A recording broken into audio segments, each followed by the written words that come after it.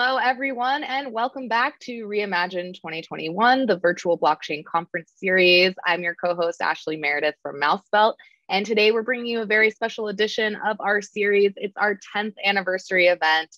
We've been doing this for a little over a year now, almost every month, and we've been able to do this 10 times, and we're just so grateful for the following that we have accrued over that time, and that all of you are tuning in. And today I am pleased to introduce our next guest. It's Doug Leonard, the CEO of Hifi Finance. Welcome, Doug. How are you doing today? I'm doing great. Thanks for having me on, Ashlie. Absolutely. Thank you so much for joining us. Doug is one of our repeat guests, a friend of the pod or the show, as you might say, in the 4 or More Club. So thank you so much for coming back on. Anyone who wants to check out some of his other interviews, head on over to our Reimagine 2020 YouTube channel, smash that subscribe button, and check out all of the awesome interviews that we have there and Doug's past interviews. So on this version of the show, I'd like to kind of ask you my favorite question to ask guests. We have a robust university program at Mousebelt. We connect with students at over 100 universities in 24 countries, pointing them towards educational resources and especially our startup school, and just trying to provide advice and education to students and startup founders. I'd like you to tell us a bit about your career change into blockchain. What were you doing before? How did you make that change? And do you have any advice for students or entrepreneurs looking to do the same? Sure, a lot to unpack there. So I got into blockchain mostly because it was a passion I was pursuing in my free time, something that I was, very opinionated about. I shared a lot of my thoughts and feelings with family members. I was a typical guy. You got to get together at Thanksgiving dinner, and I just wanted to spew out about Bitcoin and how it was the future and all this stuff. Even to the point where I think amongst my group of friends, as soon as someone said Bitcoin at a gathering, they would be like, "Oh, here we go again." They would all just roll their eyes. And so it was during my last few years at university that I got into Bitcoin or first came, exposed to it and started to be intrigued by it. And so that interest would grow and grow. And I wanted to take things from more of just a speculation on the future and turn it into something that I did every day.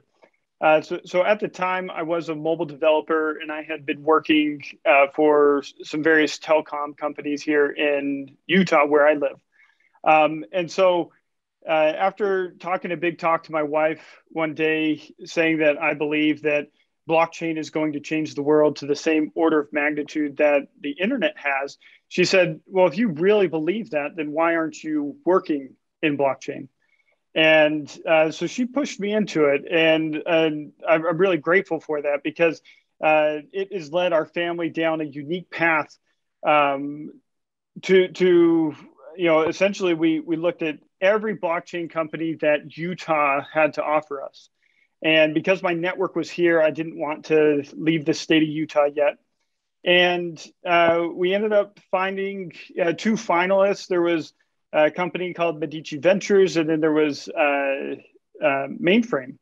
And so having ran into the CTO at the time, Carl, at a blockchain conference here in Utah, I followed up with them and ended up deciding, because I had worked my career in startups, that I wanted something that was more of a startup field, less of a corporate field. And so Mainframe would be a good fit for me. And ultimately, that is me just following my passion, my wife being sick of me talking a big talk and pushing me into this. And so that's what got me into blockchain full time, and transitioned from just a speculation and a hobby to what I do on a day-to-day. That's excellent. It's so great to hear that your wife was so supportive. And I think that speaks to the importance of, one, talking about your passions and sharing them with the people that you care about, and having supportive people in your corner. So good advice for any entrepreneur or someone looking to change their career. put your attention there, right? Whatever your intention is, put your attention there. Right. Talk about it with other people. You never know what can happen when you start focusing your attention on your things that you're passionate about, and that it's so important to have passionate people and supportive people around you. So wonderful. I also think that it's great storytelling or advice for entrepreneurs to think about how people built their business and when they might pivot. So people who go to our YouTube channel to check out your other interviews might notice that you used to work at Mainframe and now it's called Hifi Finance. Can you tell us about that? Sure. So there's been a big a rebranding and total pivot of the entire business unit. So I guess I'll give a little bit more of a context around.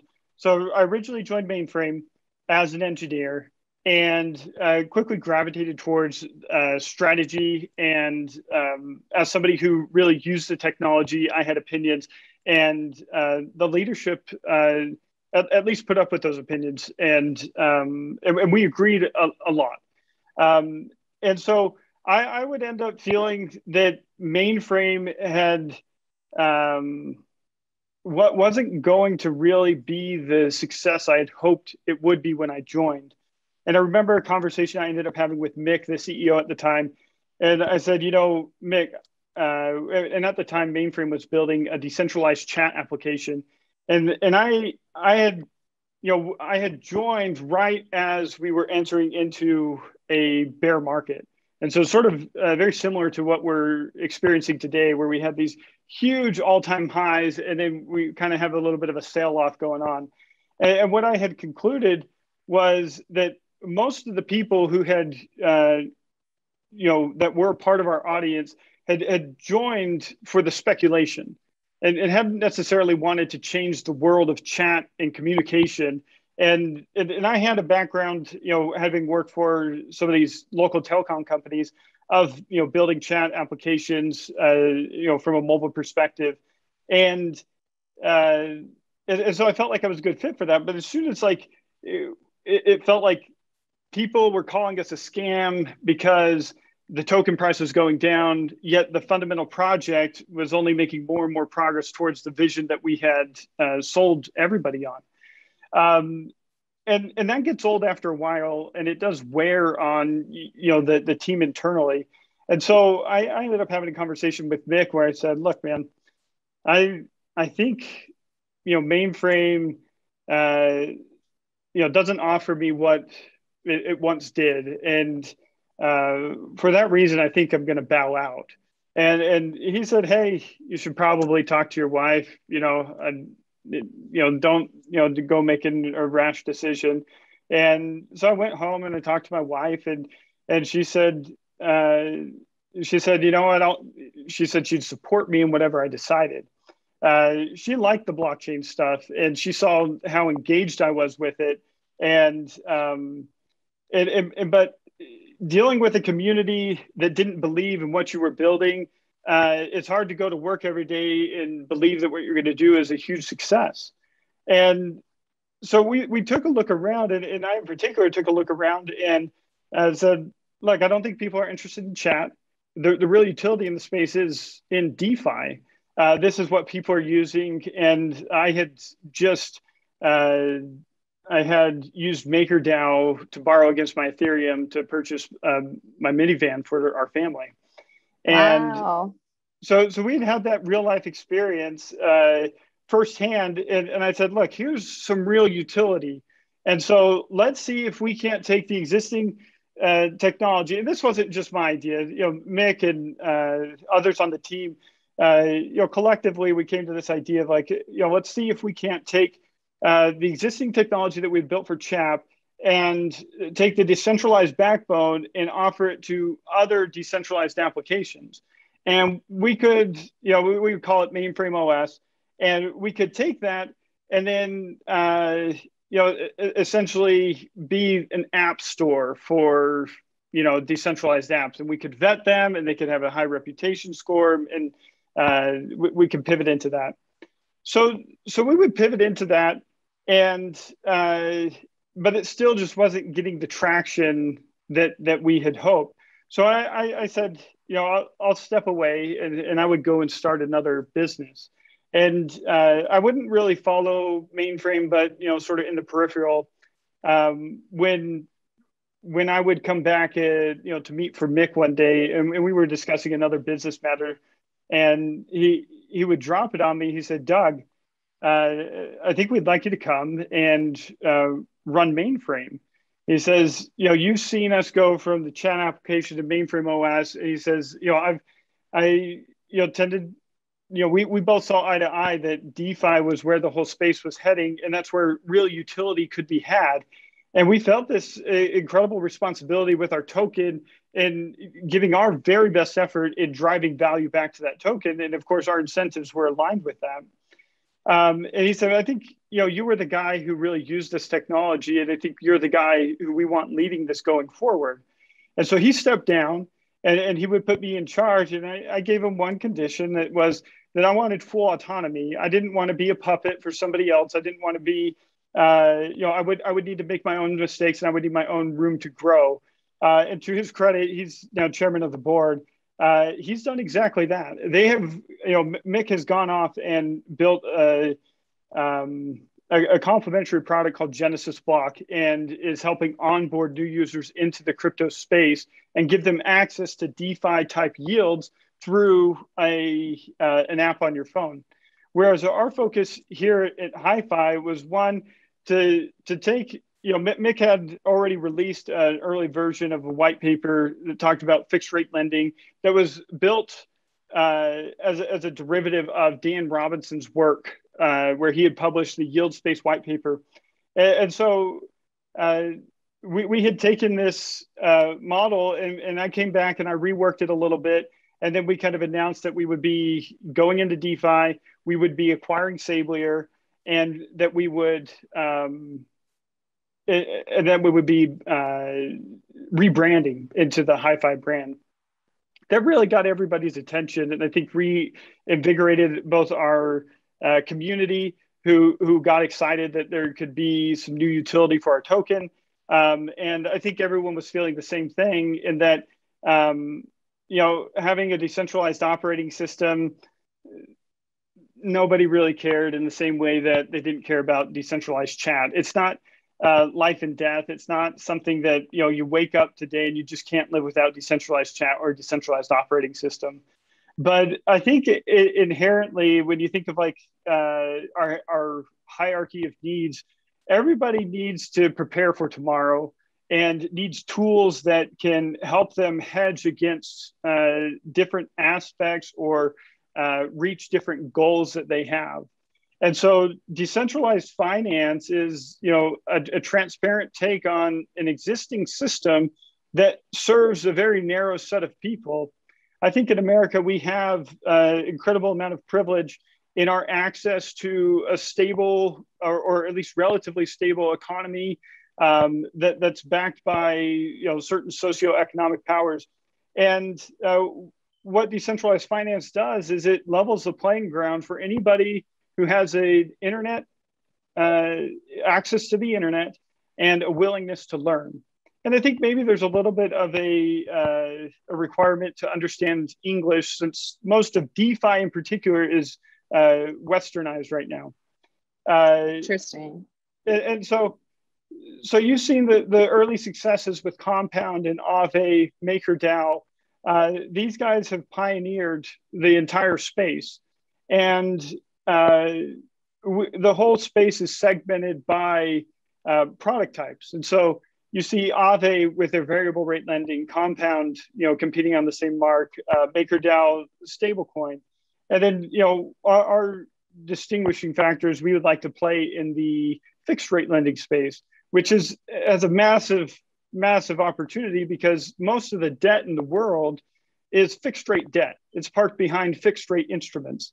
And so I think the variable rate nature of existing lending protocols is lend itself to a hyper reflexive environment in which whenever we have these huge run-ups in price and speculation is ballooning, everyone gets excited because their interest rates are also ballooning, and people are earning 20, 30% APY.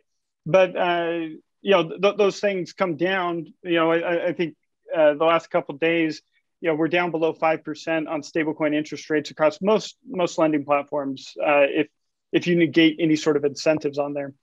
And so we want, our thesis is that if the world is going to transition to more transparent and decentralized systems, we need tools that can help us lock in predictability.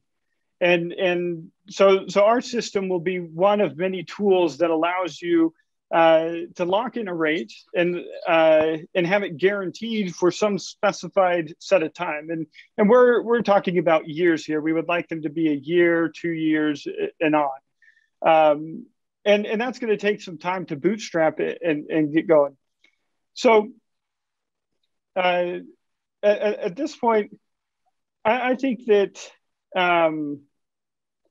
with Mick, his whole desire, and I sat with him in the executive meetings, both as somebody who was trying to help steer strategy at Mainframe, and then and still to today, as we talk high level for strategies for both of our companies. His goal has been to drive utility to our token and to follow what the customer wants. As soon as we realized that people were not interested in our decentralized chat and decentralized operating system, the nice thing about crypto users is inherently your participation with DAOs or other organizations is financial in nature. And people aren't quiet when they're losing money. And people aren't quiet when they don't believe in your future. And so the whole world, it felt like was screaming at us that you needed to change, you needed to do something. And so it made it easy because we all agreed we didn't want to be what we were today. And so it's been a longer process because a couple of things that we learned along the way is that just because you can sell people on an idea doesn't mean it's a good idea. People may have ulterior motives, token price go up, and they don't really care what's in your white paper. Whereas, we poured our heart and soul into these white papers and ultimately would abandon them. And so we had to change the way that we approach things, as this is kind of now our third attempt at product market fit. And I see, you compare us to other communities. I felt like my number one job as CEO was I needed to sell confidence to our community. Like, why believe in us for a third time? If we've done you wrong twice, what makes this time around different? And that was kind of the logic behind basically rebuilding our team from the ground up. There's very little overlap to the team that it was when I was an engineer to the team that it is today. And that was by design. We wanted to bring on members to our team who had either worked in the existing financial sector before, and so they have a perspective of how those industries work, or have built and shipped DeFi products. And so every engineer on the team meets at least one of those two criteria. And so we acquired Sablier, which was an acqui-hire of Paul, our lead engineer. And then we went after other individuals that had experiences integrating with DeFi protocols or building them themselves. And so our hope is to sell everyone on confidence in our future, because I don't think we can pivot too many more times. There's really not an option. It's a do or die for us. But because of the excitement and because of the natural cycles we've seen in crypto, Mainframe has been able to perpetuate itself through, just maybe getting lucky, but also, in my mind, I've made very logical investments with the treasury and been able to cash out at good times to where we've got more runway for our team that has grown significantly today than when I took over, 18 months ago. So if you just look at probabilities, the probability of our ability to execute on our current vision is we have a higher probability of success today, objectively just looking at the numbers on paper. So when I look at this, I think any advice to other entrepreneurs or early startups, it feels like Mainframe is early, but we've been doing this for, for almost 5 years, trying to break into the blockchain space and do something useful. It's not been a pretty journey.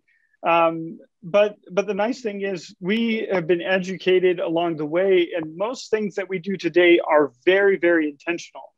One example of that is being very explicit about where we want to experiment. Right now is an excellent time to experiment within the space broadly of DeFi. And so we've chosen to try and experiment specifically around the concept of collateralization of assets and what can be considered collateral.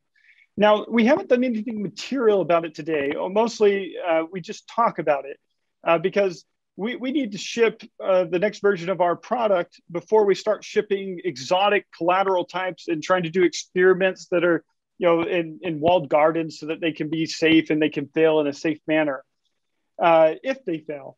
And so we talk a lot about it now, but this is a place that we've really been explicit about, where we spend a lot of time and thinking. And a place that we're not interested in experimenting is our token economics. We don't really want to toy and risk something that might have a marginal benefit, but has a larger barrier for people to understand it. And so when we publish our updated token economics, it is basically, we've taken the best, most successful concepts from other DeFi protocols like Aave, Synthetics, Uniswap, and MakerDAO, and tried to put them together in a nice, cohesive way to work together as we work to re-bootstrap our total token economy and community around our fixed rate lending protocol. Awesome. That's all such great real world example for entrepreneurs joining the blockchain space, that it can take 4 or 5 years or 3 different pivots to find product market fit, and the importance of listening to customers and of doing things in the blockchain space that aren't speculation, that are about things that people actually need and actually are going to use. And I think we get really excited about the promise and power of blockchain, and we're going to put, royalties are going to be controlled by NFTs, and, we're going to have, private messaging chat on the blockchain. Might be a little early for some of that. Very early. But before we get there, why don't we solidify what blockchain does the best, which is finance, right? It was built, Bitcoin, blockchain does money really, really well. Well, I disagree there. Blockchain does trust really well. It's one of the most inefficient database schemas we could possibly create. But the thing with money, though, is there is a disproportionately high cost of trust when dealing in financial matters.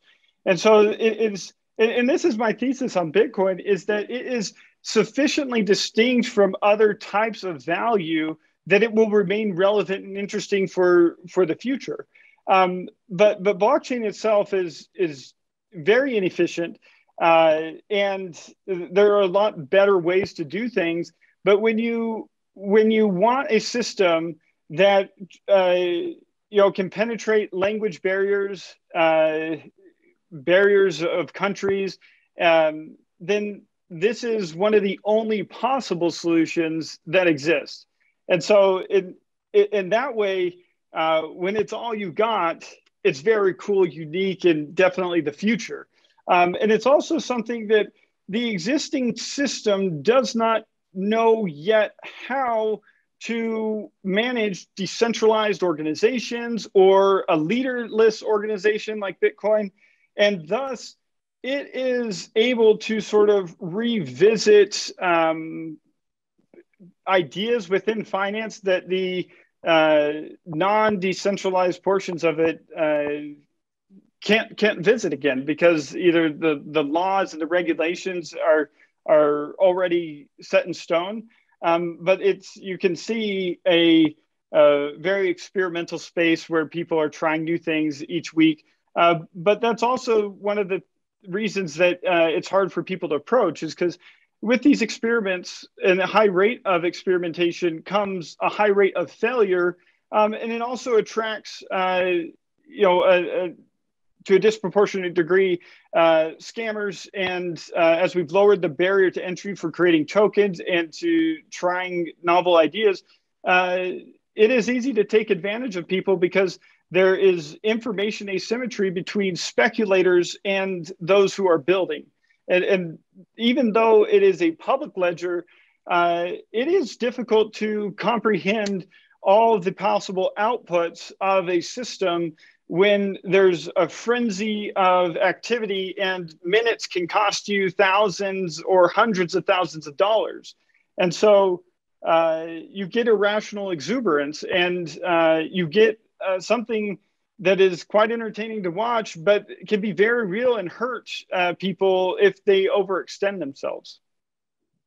Absolutely. Well, I think another part of your commitment to, building products that make a difference for people and isn't just about speculation is this fixed rate lending versus variable rate lending. Can you explain for viewers who might not understand those concepts, what exactly that is, and what makes Hifi different from competitors, and how your product actually works? Sure. So first, I'll correct something. You mentioned something there, how it's not just for speculation. This is incorrect. A Hifi is almost explicitly for speculation, and in fact, it is. It puts guardrails around your speculation to give you more predictable speculation. When you look at the financial markets, a lot of people who don't understand them tend to in broad strokes paint, the stock market is just, a casino. You're just playing, but whenever you have either some domain experience or are working towards certain goals, the stock market is one of the most efficient ways that we have to extend opportunity, to certain groups of people within geography. So, the U.S. stock market is typically limited to U.S. investors, and you can invest, but you've got to jump through some hoops if you want to come in from outside. And so the stock market is not just gambling, but you are speculating. You might be making a bet on Apple or an index of assets. And so with Hifi, we have a native solution, a crypto native solution for using assets that have liquid value as collateral. And it allows you to either create leverage or potentially hedge yourself out against certain market events. So you might choose to short the market. For example, let me jump back to my minivan story.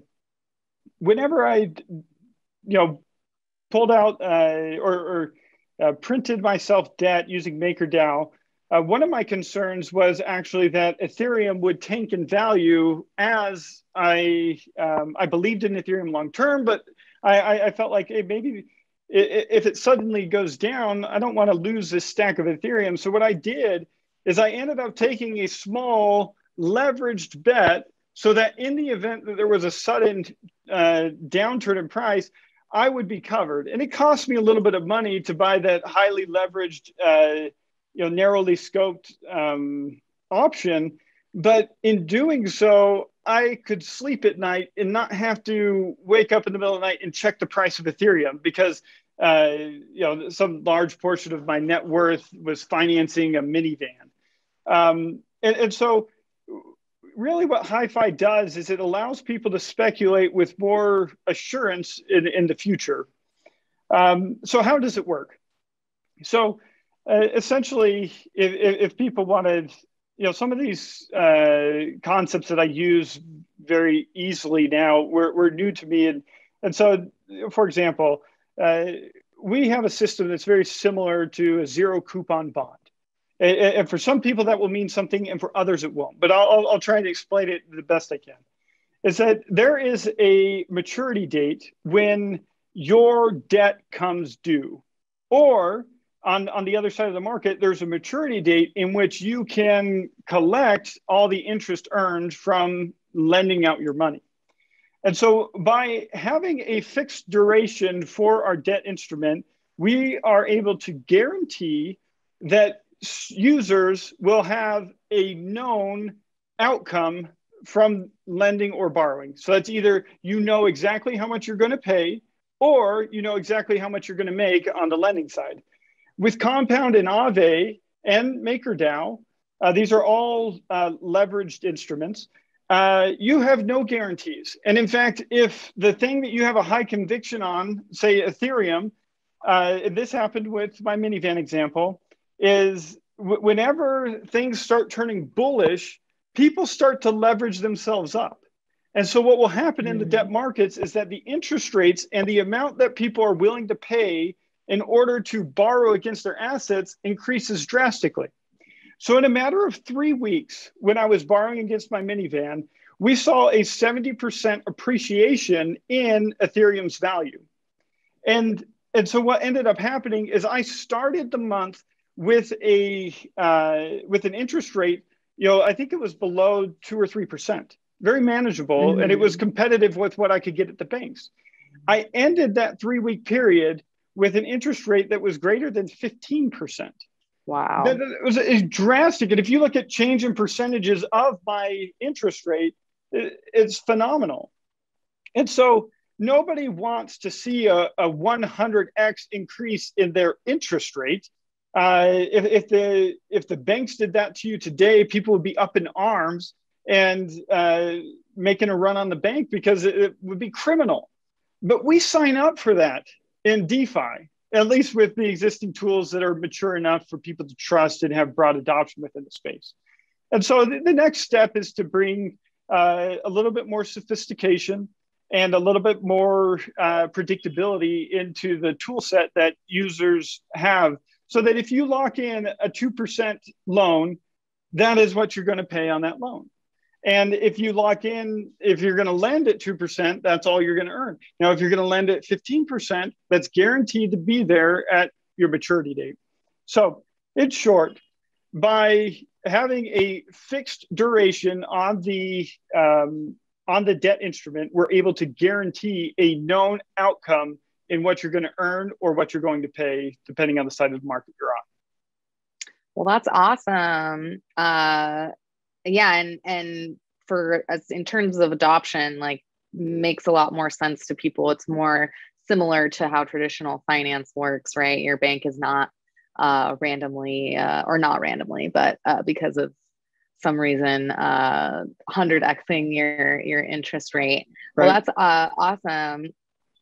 Great developments in the Hifi product. Can you tell people where you are in your roadmap right now? Sure. And this is a touchy one, and where some people think I do a song and a dance, because I do. And it's intentional, because there are, when you're doing something that has not been done before, you cannot predict the outcome. And so on our website, we put milestones that we're working towards. So the next major milestone is our version 1 release, which includes an improvement on the MVP that we put out on mainnet several months ago. The major improvement is that we're going to allow multi-collateral support for your leveraged position. So you could deposit your wrapped Bitcoin and your wrapped Ethereum into the same vault and be able to get credit extended to you against that. So that's the major innovation that's happening for our next major update. And then we're also preparing the architecture, making sure it's flexible enough to do things with more exotic types of collateral. Most interesting to me is LP tokens, or just other DeFi farming type strategies that you could come and borrow against. And then in the future, I think you're going to see us do some very targeted type of, like a DeFi savings account, and some other stuff that I won't mention.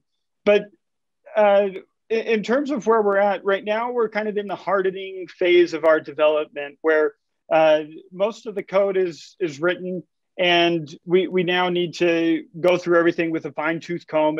We're quite particular on making sure we take our time, seeing as it's not a week goes by in DeFi without another DeFi exploit, and so we put a lot of time and attention into the details and making starting with our code legibility, and then our reviews that we do internally with the team. Without giving us a specific idea on what I personally believe when we're actually going to go live with these things, that's the next major milestone that we're working towards. And I think that when we do so, we'll be able to do it with a lot of confidence because of the approach that we've taken. Absolutely. Well, excellent. Anyone who wants to learn more about that can head over to hifi.finance, hifi.finance. So talking about community, and I think people who are building stuff in the blockchain space will be interested in this. You've been able to build a community and have them follow you through multiple pivots. And you mentioned that you're kind of focusing on Korea. So just wanted to hear about why that is. We also have built a lot on Icon, which is a Korean blockchain, and I lived there for a couple months. So we see the opportunity there. Want to hear your thoughts on it. Sure. So when you look at DeFi broadly and kind of our darling DeFi projects, you have MakerDAO, you have Compound, and you've got Aave and Synthetics. Those are kind of like the major protocols, and I'll throw Uniswap in there. I'd probably be remiss if I didn't.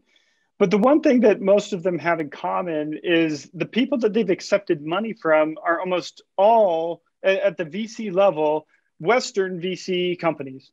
And this is wonderful because it's done them a lot of good. It gave them access to capital. I've seen some of the founders talk specifically about how enabling that money was for them and being able to take the risks that they needed to, and that VCs expect you to with their money.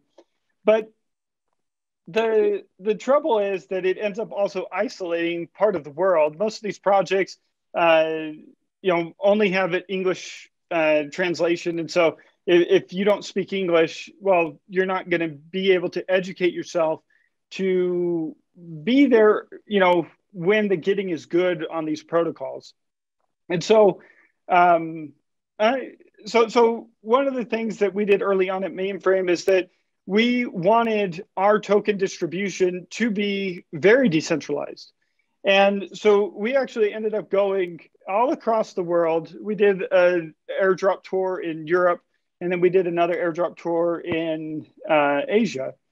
And along the way, we would host events and educate people about what we were trying to do. And then we would, we would drop tokens and do a literal airdrop of our tokens on people. And they would get the balloons, and they would have a poker chip in them that could be redeemable at our ICO. This was very fun and exciting, and great on the marketing side. What ended up happening is, we ended up making connections and building communities in each of these different places that we went across the world. And I would argue that likely our token is one of the most distributed in the world. And frankly, because we failed and we tried to distribute it early. And so most of the people who bought in as, very, very early on have either given up on us, dumped their tokens. And so you're ended up, by the time we pivoted into DeFi, you only have people who really believed in us as a team. If you believed in the concept, well, you were wrong. Like, frankly, you're bad, just like us, at predicting what is going to make it. But one thing with our team is that we haven't given up. And so making a bet on the team, in my judgment, hasn't been a bad one yet. And so if you take a look, as we created these different communities across the world, we started to plant seeds with them. And one of the seeds that flourished the most was actually our Korean community. We ended up making early connections with Upbit exchange, and we were, listed very early on Upbit, and 30% of our entire token supply sits on the Upbit exchange. And this is phenomenal. I don't think any other exchange or any other token has this type of profile if you look at them. And so I don't believe that I'm any sort of celebrity in Korea, but I do believe that the people in the community there care about this and make up a large portion of our community. And so we have finally decided that we need to reflect who our audience is today. And so as an organization, every major announcement that we make, it does come out slightly slower because we have to wait for the Korean translation to be finished and approved and run by a committee of Korean-speaking members of our community to make sure that our grammar is proper, for the things that we're sharing, and that way everyone gets the same opportunity of information at the same time. If you look at us, and remember, we have an MVP out, but we are dominating in Korea right now. In terms of DeFi protocols, we are one of the top traded by volume DeFi protocols. And that's absolutely nuts. The only thing you can credit is the community in Korea, in South Korea. And so, that thriving ecosystem that exists there deserves to be a first-class citizen within our protocol. And so everything now gets a Korean translation, and so we continue to invest in that. I hope to make it out there one day, but at this point, the more important thing is that we ship out a product that is usable by them before we try and visit at any point.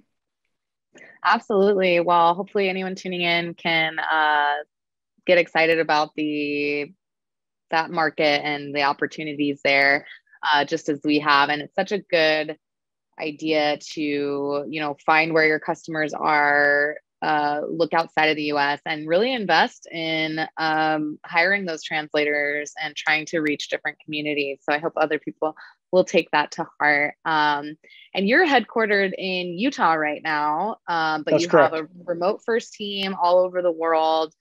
What do you see is going on in blockchain in Utah?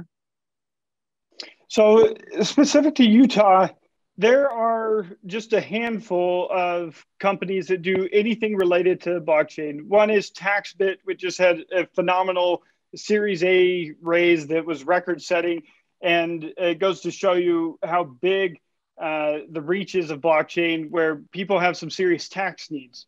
So we've got some sort of business-to-business type companies like TaxBit. You have a couple of research-oriented companies that either professors have started, Sovereign comes to mind, and are working on problems in the identity space. And then you have, kind of a portfolio type of companies where you can go and get a job in blockchain, but you're going to hop from project to project of different portfolio companies that these funds have invested in. And then you have the raw, projects. I think StoreJ is local to Utah. Of course, we're here.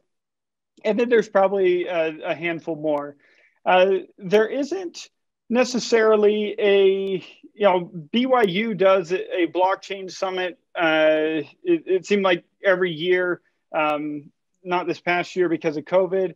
And then there is a blockchain track at every major startup conference. And so we're not quite to the point where the community is hosting its own events yet.